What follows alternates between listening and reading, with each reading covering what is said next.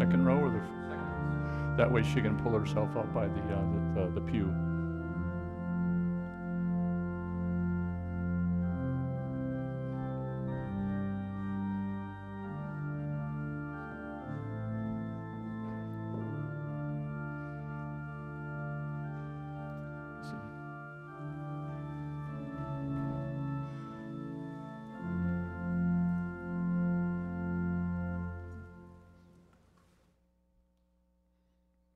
Good afternoon, everyone, and welcome to this funeral service for Peter Van Dalen. On behalf of the family, we want to welcome you all here today, and also to the family that's gathered together viewing on live stream. Any friends and family out there, we also want to welcome you to this service. We know that not everyone could make it, and so it is also appreciative, though, of your prayers, of your concerns already expressed to Rennie and Tina and the family on the death of Peter.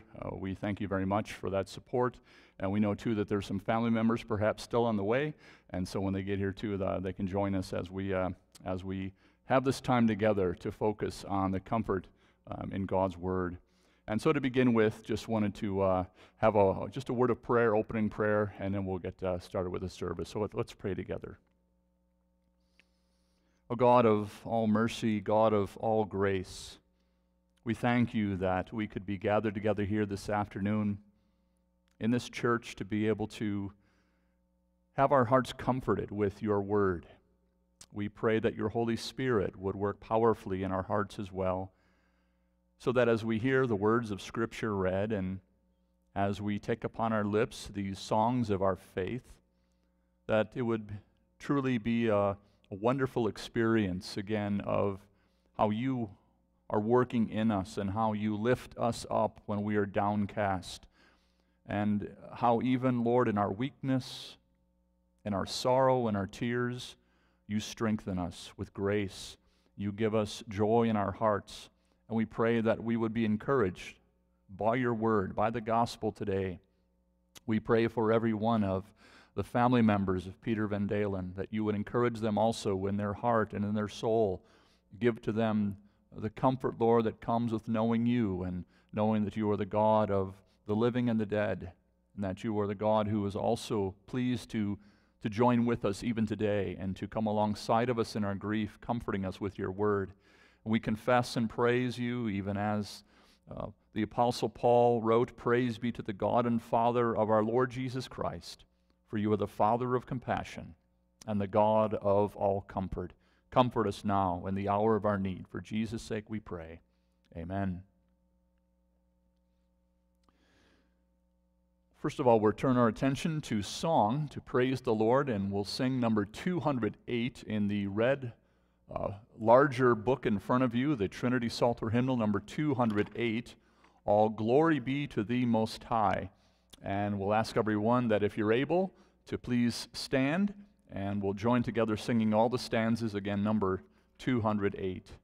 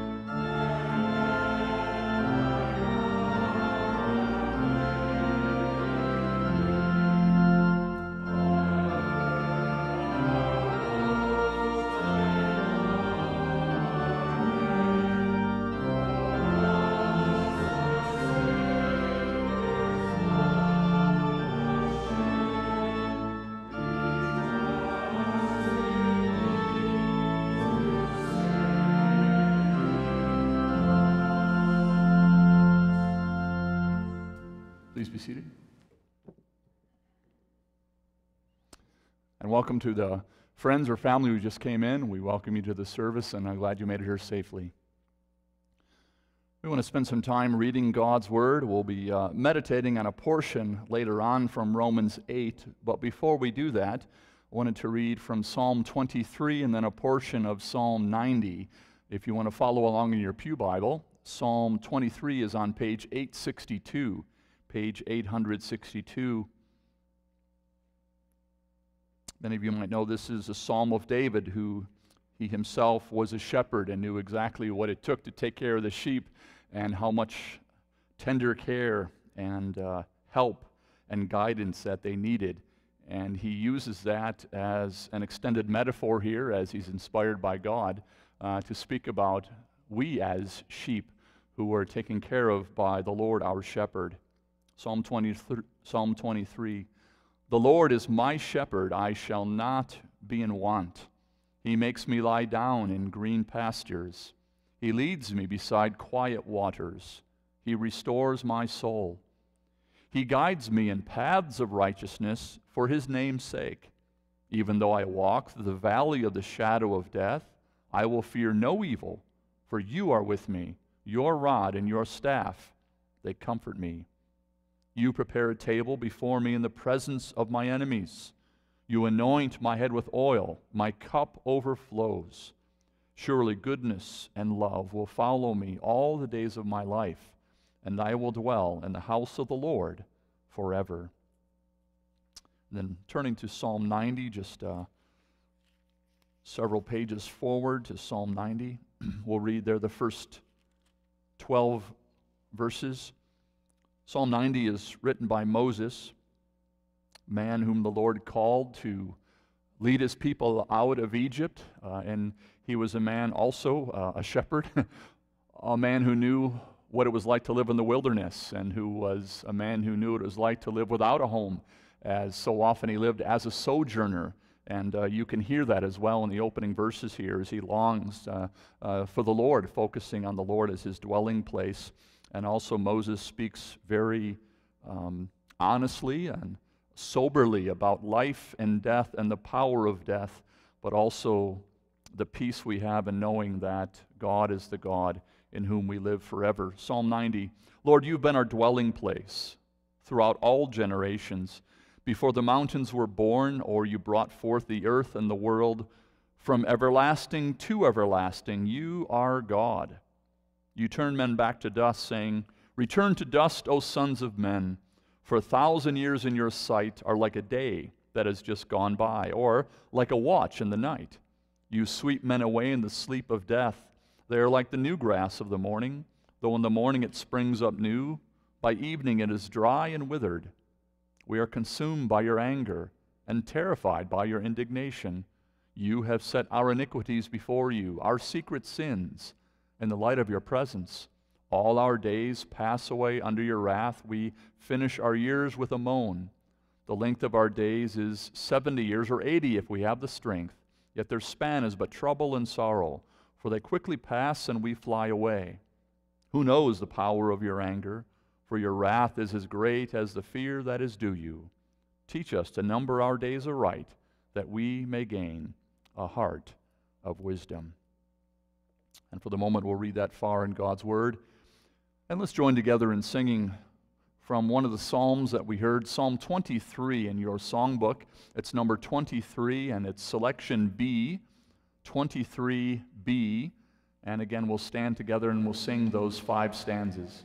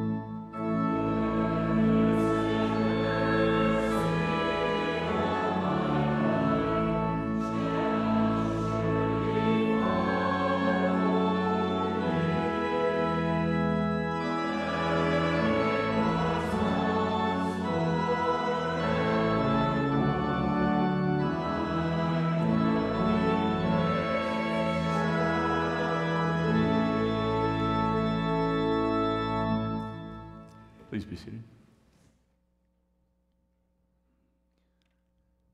There's a couple more readings, shorter passages we'll read before I read from the funeral meditation passage from Romans chapter 8. But first of all, this from John chapter 6, the words of Jesus in John chapter 6, a wonderful passage of Scripture where Jesus reveals himself here as the bread of life. Later on in that passage, he declares these words, saying in verse 35, "I am the bread of life. He who comes to me will never go hungry, and he who believes in me will never be thirsty. But as I told you, you have seen me, and still you do not believe. All that the Father gives me will come to me, and whoever comes to me I will never drive away. For I have come down from heaven, not to do my will, but to do the will of him who sent me. And this is the will of him who sent me, that I shall lose none of all that he has given me, but raise them up at the last day. For my Father's will is that everyone who looks to the Son and believes in him shall have eternal life, and I will raise him up at the last day." And then turning to Romans 14, these two verses from Romans 14, page 1765, just verses 7 and 9. "For none of us lives to himself alone, and none of us dies to himself alone. If we live to the Lord, and if we die to the Lord. So whether we live or die, we belong to the Lord. For this very reason Christ died and returned to life, so that he might be the Lord of both the living, or rather, both the dead and the living." And now, while we're in the book of Romans, if you are following along, just turn back a few pages to Romans chapter 8. Romans chapter 8. We'll be considering God's word here today from this passage, and I think if you're familiar at all with the book of Romans, it's one of the books of the Bible that show us the way of salvation so very beautifully from beginning to end. It just shows us the sin of man, the salvation God sends in his Son Jesus Christ. And then after that, it provides some wonderful chapters from chapter 12 to the end of how then we're to live as Christians. And what we're considering today is only a very small portion of that, and even a very small portion of chapter 8, which is considered to be sort of the high point and the peak of the entire book of Romans. So much here that's wonderful to behold as we look at how the story of the gospel is told and what the essence of the gospel is. And as it's been explained to me so beautifully as well, it begins in Romans 8 verse 1, where the Apostle Paul writes, "Therefore there's no condemnation for those who are in Christ Jesus," right? Because God sent his Son to save us from our sins. It begins with no condemnation, and then you look at how it ends, which is what we'll be considering in just a moment. There's no separation. It begins with no condemnation and ends with no separation. And you think of what that means for us as Christians to know that our sins are forgiven in Christ, and therefore we're forever, right, guaranteed eternal security with God because of what Christ has done, never to be separated from his love now and forevermore. So I wanted to read with you just from verse 28 to the end of the chapter, verse 28. "And we know that in all things God works for the good of those who love him, who have been called according to his purpose. For those God foreknew, he also predestined to be conformed to the likeness of his Son, that he might be the firstborn among many brothers. And those he predestined, he also called. And those he called, he also justified. And those he justified, he also glorified. What then shall we say in response to this? If God is for us, who can be against us? He who did not spare his own Son, but gave him up for us all, how will he not also, along with him, graciously give us all things? Who will bring any charge against those whom God has chosen? It is God who justifies. Who is he that condemns? Christ Jesus, who died, more than that, who was raised to life, is at the right hand of God, and is also interceding for us. Who shall separate us from the love of Christ? Shall trouble, or hardship, or persecution, or famine, or nakedness, or danger, or sword? As it is written, for your sake we face death all day long. We are considered as sheep to be slaughtered. No, in all these things we are more than conquerors through him who loved us. For I am convinced that neither death nor life, neither angels nor demons, neither the present nor the future, nor any powers, neither height nor depth, nor anything else in all creation will be able to separate us from the love of God that is in Christ Jesus our Lord. And we'll read that far in the Scriptures. And before we reflect a few moments on that, I also wanted to read this portion of the Heidelberg Catechism, Lord's Day 1, something that we memorize in the Reformed faith. We come to know the Catechism, we teach it to our children, and even we adults remember these teachings as we grow older. But if you want to follow there too, it's in the smaller book in your pews, the Forms and Prayers booklet. On page 201 is Lord's Day 1, which is really the theme of the entire catechism, one of comfort. I want to read this if you can follow along. It starts, what is your only comfort in life and in death? And if you just pause right there a moment and try to answer that yourself, what is it that brings you comfort in life? What is it that brings you comfort? And then think of this, of all those comforts, what's the most significant, the most important? And if you had to choose one, what would you say is your only comfort? Not only in life, but also in death. As you lie at death's door. What's your only comfort in life and in death? And here's the answer of a Christian, of a believer, that I am not my own, but belong, body and soul, in life and in death, to my faithful Savior, Jesus Christ. He has fully paid for all my sins with his precious blood. He has delivered me from the tyranny of the devil. He also watches over me in such a way that not a hair can fall from my head without the will of my Father in heaven. In fact, all things must work together for my salvation. And as if that's not enough, it goes on to say, because I belong to him, Christ, by his Holy Spirit, also assures me of eternal life and makes me wholeheartedly willing and ready from now on to live for him. And turning the page, and we just considered this actually last night in church, what must I know to live and die in the joy of this comfort? First, how great my sin and misery are. Secondly, how I'm delivered from my sin and misery. And third, how I am to thank God for such deliverance. And that again is what we confess from the Heidelberg Catechism. Dear family and friends of Peter Van Dalen, as you have heard from Psalm 90 and other passages perhaps that we've even read by the graveside today, the Bible speaks very openly, very candidly, honestly about the subject of death.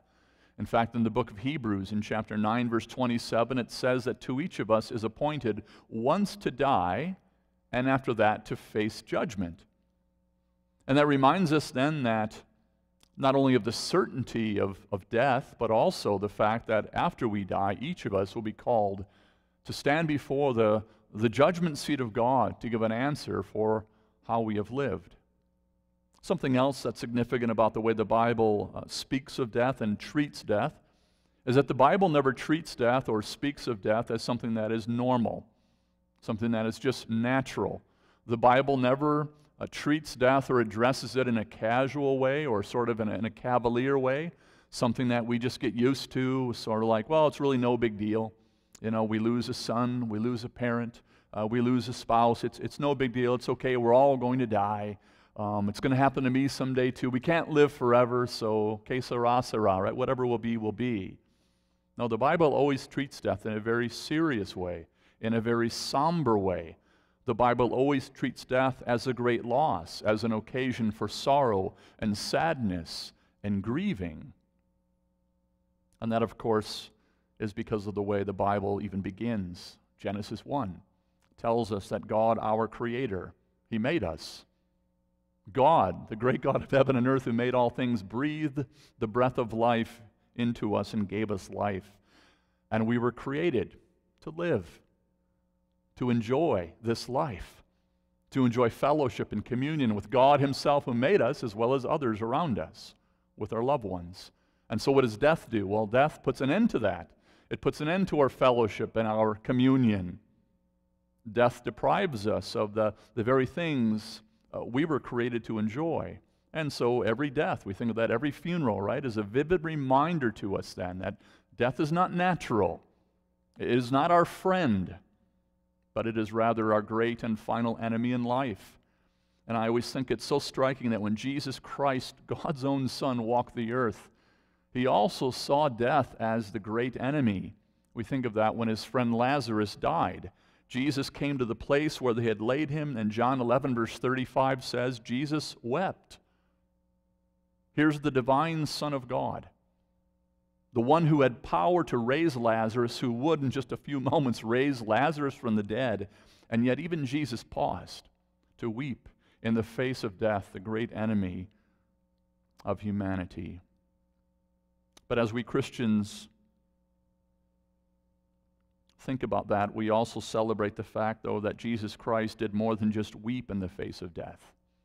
We know, we confess, we believe that Jesus came to earth to do something about death. And so he died on the cross, and he rose from the grave on the third day to conquer death and to remove the sting of death, as we confess and heard by the graveside even earlier today. And so that gives us hope, the hope of the gospel, and that's the hope that is set out before us and the wonderful promise of God's word, that Jesus has won the victory over death, and all those who believe in him, even though they die, yet shall they live.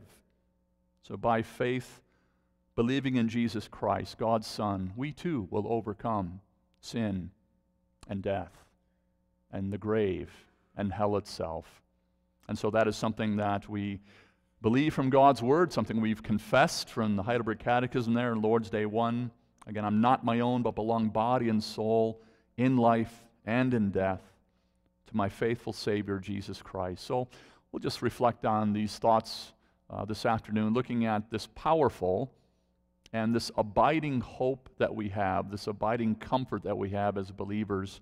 And I want to share with you, just focusing on two things, two real reasons for our abiding comfort.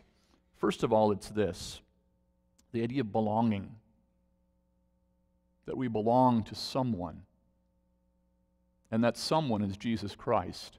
That's first, the abiding comfort we have of a belonging to Jesus Christ. I want you to think about that idea, that concept of belonging. One of the strongest feelings, desires, the innate, that's something that just lives within us, something that we have by nature, you might say. One of those desires is the feeling of belonging that comes with our humanity. The term belonging has been defined even as that, as an innate human desire to be part of something larger than ourselves. So you could say we want to belong. We need to belong. And we search for belonging in the world around us. And biblically speaking, we know this is an absolute fact. When you consider that God created man, God put in Adam's own heart and soul that sense of belonging, the need to belong to God as his own image bearer, to belong to his Creator, to his Lord, and beyond that, to those that God would create after Adam.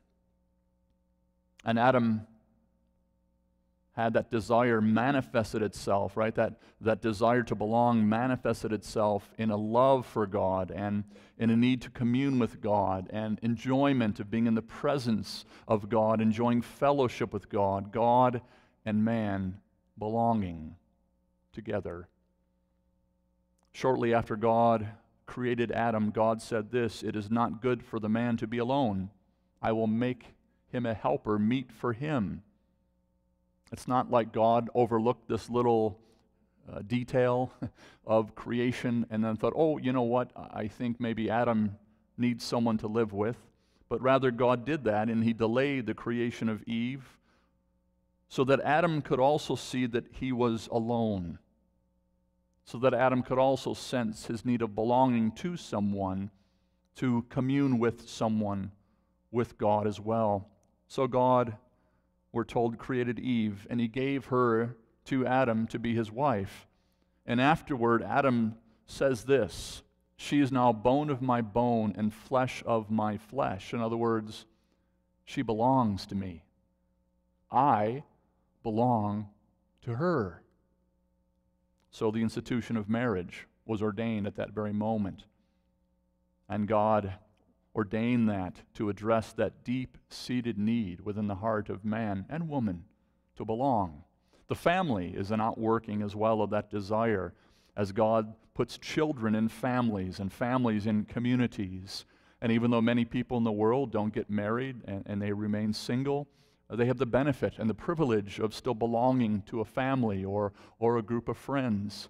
And beyond that, I think of the church, another institution created by God. The church is even now being gathered, it's being protected and preserved by Jesus Christ from the very beginning of the world to the very end. To be a member of the church is to belong. It's to belong to God. It's to belong to the people of God. It's to belong to one another as brothers and sisters of Christ. In fact, I love the way Jesus puts that in the Bible. There are many ways in which this church, the body of Christ, is illustrated, or metaphors, so to speak. One is that of a body. Christ is the head and we're his members. But what Jesus says in John 15 is striking as well, where he says, I am the vine, and you are the branches. If a man abides, there's the idea again of abiding, dwelling, remaining. If a man abides in me and I in him, he will bear much fruit. But then he says, apart from me, you can do nothing. In other words, a vine, a branch that's severed from the tree, has no life in it. It's cut off from the source of power and life and nutrition. That branch is alone. And alone it suffers. It can do nothing. It belongs to no one, and it no longer belongs. So even there in that illustration, Jesus picks up on that sense and the need we have to belong. And as we have come here today for this funeral, the funeral of Peter, it reminds us of this painful reality that in the world around us, even in our communities, in our churches, in our families, even the relationships we form in this life with friends and beyond that, with those perhaps we went to high school or college with, all those to whom we belong eventually pass away. Our friends pass away. Family members, sometimes starting with great-grandparents, then grandparents, then parents. But as we know, it doesn't always follow that order, does it? Sometimes parents bury children, as painful as that is. And there are members of our church who are so advanced in years, and I've spoken to them about this, they say they're the only surviving sibling. And all the friends they grew up with are gone. Most of the friends they make, whether they live at Shalem or their friend group, maybe even here at church, many of them, their age, have passed away. So death is a powerful, a sobering reminder to us that our desire to belong cannot be satisfied simply by the relationships we make in this world, because we are here today and gone tomorrow. That's what Psalm 90 says. And as we bear witness, even the children we have that belong to us can be taken away. So there must be something more, right? We long for something more. We long for something more permanent, for something that cannot be taken away, something that is lasting and eternal, that cannot be removed. And that something is provided to us in the gospel and the provision of God's only Son, Jesus Christ, as our Lord and Savior. And the good news of the gospel is this, that in God's love, He sent His beloved Son, Jesus Christ, into this world, so that through Christ and His suffering and His death on the cross, Jesus Christ could pay the price for our sins, that we might be saved from God's wrath. Romans 6:23 says, the wages of sin is death, but Jesus paid those wages for those who believe in Him. And when Jesus rose from the dead, He rose to give us victory over the power of sin and death. So in other words, in His death and resurrection, Jesus undid the curse of sin, the very sin that severed us. You consider what sin did, right? It cut us off from the presence of God. It cut us off from eternal life, a holy God and an unholy people. But that's why God sent His Son, that Jesus would come and bring those two together again, that by his suffering, by paying that penalty for us, that we might be brought near to God once more and joined to God again in union and fellowship and communion, that we may belong to God, never to be separated again. And that's what this passage is getting at in some respects as well. I mentioned that already. We didn't read this, but therefore there is now no condemnation for those who are in Christ Jesus, because through Jesus Christ, the law of the Spirit of life set me free from the law of sin and death. Pointing out the salvation we have, the new life we have in Jesus Christ. And you look at verse 31 then. If God is for us, who can be against us? Who could possibly stand against us in this world when God himself is for us? The one who did not spare his own Son, but gave him up for us all. If he already gave to us his Son, Jesus Christ, then surely he will give us all things that we need.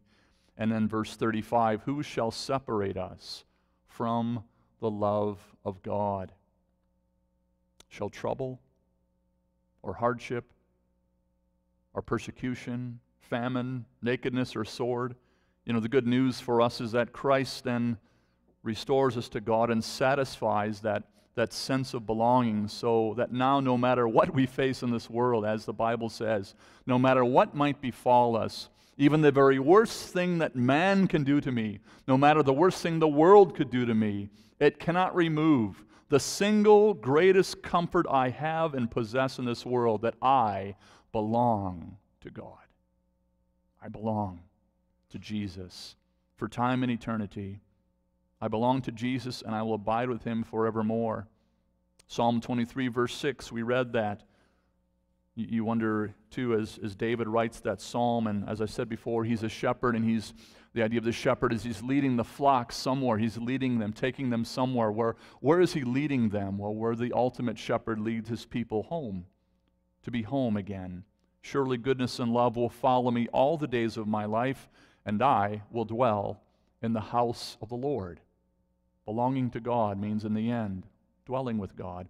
John 14, 1-3, Jesus tells his disciples these words shortly before he's betrayed and suffers and dies. But he wants his disciples to know that he is not going to leave them nor abandon them, but that he will return and take them back to be with him. Listen to this, John 14. Do not let your hearts be troubled. Believe in God. Believe also in me. In my Father's house are many rooms. If that were not so, I would have told you. And I'm going there to prepare a place for you. And if I go and prepare a place for you, I will come back and take you to be with me. Why? That you also may be where I am. Belonging to God means being with God. What God created in the beginning, God and man together in the garden, that was broken by sin, man even kicked out of the garden. But God promises right there in Genesis 3:15, I'm going to send my son. I'm going to send my son. And my son's going to come, and he's going to pay the price for sin, so that once again, what was in the beginning can be in the end. So that God could restore man and reconcile him to himself through Christ. And we read this by the graveside, and if you don't mind, I'd like to read it again for you, just to show you where this all goes, keeping in mind what I just said. Revelation 21, then I saw a new city, or the holy city, the new Jerusalem, coming down out of heaven from God, prepared as a bride, beautifully dressed for her husband. And I heard a loud voice from the throne saying, behold, the dwelling of God is with man. He will dwell with them, and they will be his people. And God himself will be with them and be their God. That's the beautiful vision, right? The idea of what God has made in the beginning is regained and restored at the end, and even better. What a beautiful thought. What a wonderful comfort that is. Then in the end, in and through Jesus Christ, by faith in him, man and God are restored, and we are where we belong. Well, the second reason for this abiding comfort that we have is because we enjoy God's eternal security, eternal security. I want you to think about that idea again of security, as I mentioned already, the idea of belonging. Now, what about the idea of security? Isn't that also something else that we're sort of born with innately? This desire, the craving, I want to be secure. As I live in this world, I want security. Build a home. Think of the Three Little Pigs? One builds their home of straw, stick, and brick. You want to build a secure home, something that won't be blown down, something that will stand. Security is something we crave. It's a desire, something we strive for amidst all the unpredictability of this life, against all the uncertainties of life. We want to be kept safe and insulated, secure from everything that's bad, that's evil, that's scary. And yet, there too, you see that man without God, once he turns away from God, what does he turn to for security? What are his options? Only the things that are in this world. Only the things that are in this world that pass away just like we do, that are unstable, that fluctuate, that might look really good today if you think about maybe you've built up quite a security in terms of your investments, maybe your retirement, maybe your business, and yet you know how quickly that can fall. If you follow the market, you know how quickly those things can happen, how even the things that we build up for many, many years, looking like we've got a pretty good retirement, can fall apart in just a moment. So where is your security? Wherein does it lie? Wealth, career, retirement, life insurance, health insurance, all these other things we look to, eating right, living right. Again, all those things in the end, they fail us. And so you look at that as well. And where do we get this security? What does the Bible talk about? Again, look at verse 35. Who shall separate us from the love of God? Shall trouble or hardship? You look at the things being asked. It's asking, can any of those things mentioned really and truly harm us? To be sure, there are many things in this life that can hurt us physically. Being a Christian, we don't confess that we're Superman or Superwoman or Wonder Woman, right? We're all just as susceptible as everyone else to famine and persecution and danger and nakedness and sword. That's why the Apostle Paul's saying this. He suffered many of those things, and God's people through the ages have suffered all of those things. As Christians, we're just as susceptible as everyone else to COVID, to sickness, to suffering, to illness and death. And yet, the point is this: none of those things can truly harm us, because none of those things can take away our true comfort and joy and hope. And you think of the Apostle Paul who wrote this, you can just hear him bearing his heart. We're counted as sheep to the slaughter. The Apostle Paul was well aware of the road he was on, that eventually his life would be taken for the sake of the gospel. He faced the constant threat of being put to death for his faith. The same threat posed to Christians today in Afghanistan. I mentioned that in the sermon yesterday. The American pullout, the military pullout, and the consequences it had. You think of the Church of Jesus Christ there. So many Christians suffering now because the Taliban are going door to door, and they're looking for those who dare to believe in Jesus Christ. The church grew. The church grew for many years there, and now the church is being martyred. All those who do not renounce the name of Jesus Christ will be killed. And so the same troubles that were there in the day of Paul are in our day also. But what Paul is writing to these Christians here who face that very same reality and persecution as he is ultimately this: as unsafe and as unpredictable as the world may be, the executioner's sword will not sever them from their hope, from their relationship, from their promise of eternal life and fellowship with God. Nothing, no one can change that or jeopardize that. And Paul would say, you can kill me with the sword. Daniel, you can throw me to the lions. Daniel's 3 friends, you can throw me in the fiery furnace. You can cast us all into the heart of the sea, but all that does is kill the body, this vessel of clay, but it cannot separate me from God's love. It cannot sever me from God's presence, from the great and precious promises of God, even for a moment. It can't steal away my joy and the comfort I have in knowing that I belong to God and to Jesus, my faithful Savior, in life and in death, for now and for all eternity. And that's why, even at the end, that wonderful boast that we're more than conquerors through Him who loved us. Because of Jesus Christ, what He has done. Christ in us has conquered sin. Christ in us has conquered death. Christ in us has conquered the grave.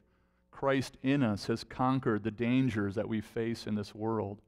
And so this is the comfort that our Lord gives to His people, an eternal security that, like hope, right, it can never be taken away. Do what you want with His body, but you can't steal away my hope. So we're safe and secure in the promises of God. And we're safe and secure in our Father's caring hands. I mentioned that at the beginning, and this is what I preached yesterday morning from 2 Corinthians 1, verse 3. The Father of our Lord Jesus Christ is the Father of all compassion, the God of all comfort, who comforts us in all of our troubles. And we confess that this is the God who so watches over us. Not a hair can fall from our head without His will, without His knowledge, without His understanding.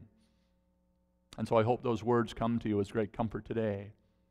That yes, our world is full of pain and misery, unpredictability and uncertainty. Perhaps some of us here today won't be here tomorrow or next year. We don't know that.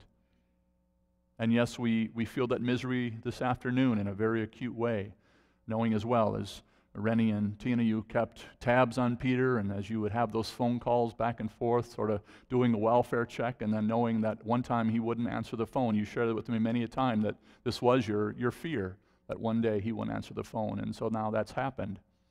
And yet you live your life knowing that this is the comfort we have, this is also the dangers we face in this world. And yet we have an unceasing comfort that God gave to us, knowing that we who are living, this gospel's for us. We belong to Jesus Christ, and nothing can separate us from that love. So if you have that comfort, praise God for it.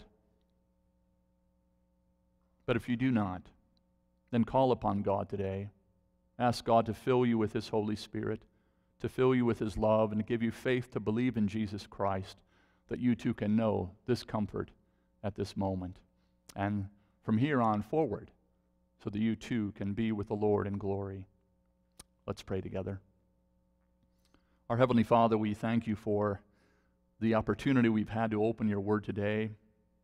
And Lord, this is a wonderful passage, and we can only touch on a very small part of it, but we do ask, Lord, that what we did here might serve to comfort us and give us that sweet consolation of the gospel, that you would work in our hearts, Lord, that we might have our hope strengthened, be encouraged as well, that we might have joy even in our sorrow.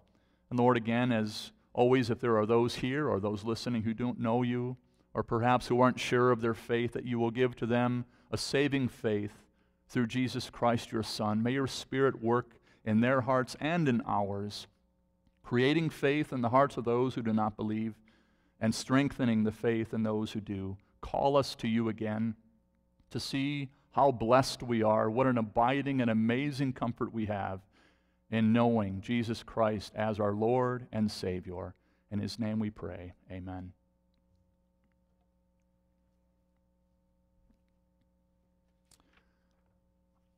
We're going to conclude with number 343. Number 343, and I ask at the end of that if you'd remain standing, I have a short announcement to make, and then I'll just pronounce a parting blessing. So 343, what wondrous love is this? We'll stand to sing all the stanzas.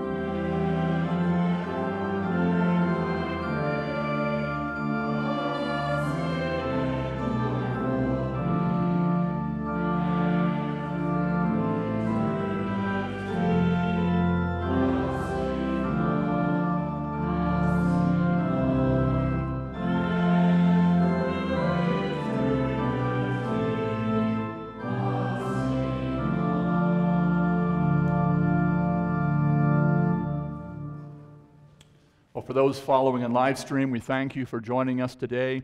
And for those who are here, you'd like to know, the family would like to know that you're invited to a time of fellowship there in the fellowship hall. Proceed to your right outside the sanctuary. For the bathrooms, there are some to your left as well as some down the hallway to your right. And we'll just depart now with this parting blessing. The Lord bless you and keep you. The Lord make his face to shine upon you and be gracious to you. The Lord turn his face toward you and give you his peace. Amen.